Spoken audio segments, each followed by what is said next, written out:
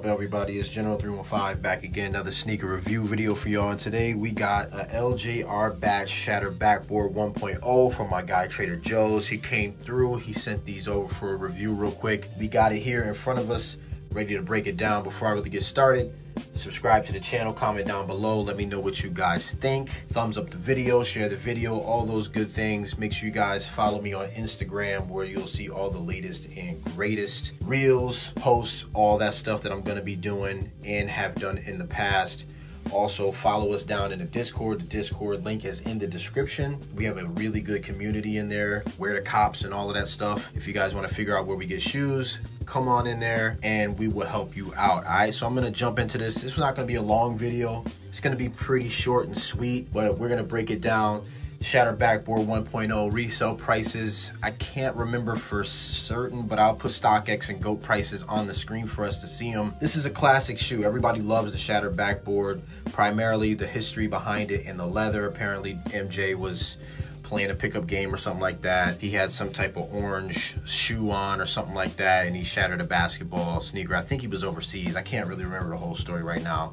It's a little late. But anyway, a lot of people go crazy over this shoe, really because of the leather. This is like one of the main Jordan 1s that had the crazy leather on it. The Shattered Backboard cow myth was like created with this shoe. So we're just gonna get into it real quick. So Shattered Backboard is on the bread toe style colorway. So that's the one with the color on the heel with the black around the toe box, and then you have that colored toe box with the white mid panel. This is really good. This shoe, this LJR batch is really nice.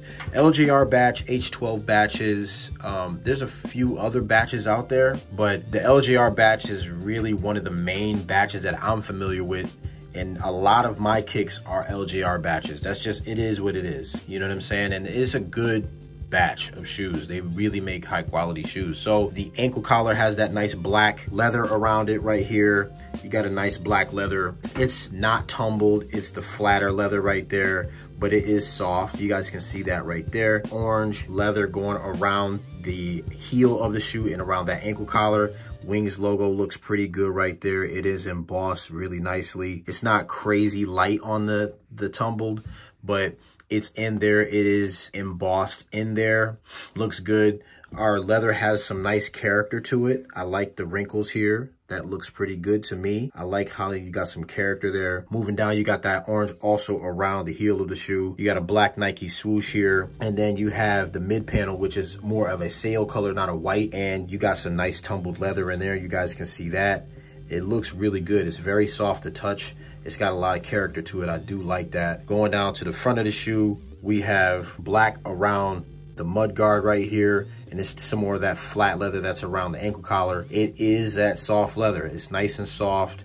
It looks good. The toe box height looks really nice. It's nice and curved. It's not too boxy. That looks good. And then the toe box itself is very nice. We got that nice orange Shattered Backboard leather right there. Look at that wrinkle. It's really nice tumbled leather right there. We do have a black tongue. We have the black laces right here going up the tongue.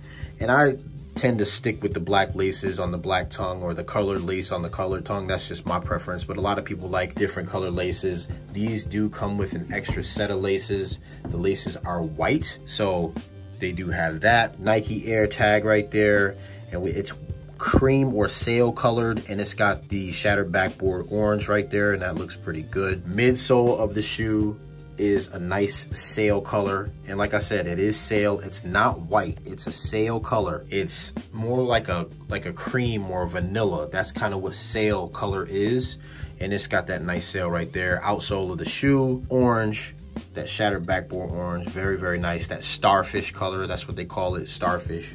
So that looks nice. We got a standard shoe tree with these joints, nothing special. And then on the inside of the shoe, you do have that Shattered Backboard insole. I can't take it out, it is glued down, but I do have some still shots for you guys to see.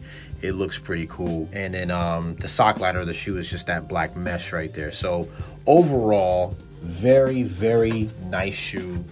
It's a classic shoe. A lot of people want this shoe. A lot of people don't have it, but they do love it. They love the history behind it. If I had to rate this shoe on a scale of 1 to 10 for colorway itself, The colorway is dope. It's not a lot of orange shoes with this starfish color that is in a traditional blocking. So I'm gonna have to give it a 9.5 out of 10 just because, I mean, it's the Shattered Backboard 1.0, so you know how it is. In terms of construction and materials, I mean, it's an LJR batch. It was put together really nice. I mean, I had to give it a 10 out of 10. LJR normally does not miss. I never see LJR batches miss. It's really hard for them to miss anything on a shoe or have something fudged up on it, okay? So I'm gonna have to give it a 10 out of 10 for construction and materials. So like I said, we're the cops in the Discord.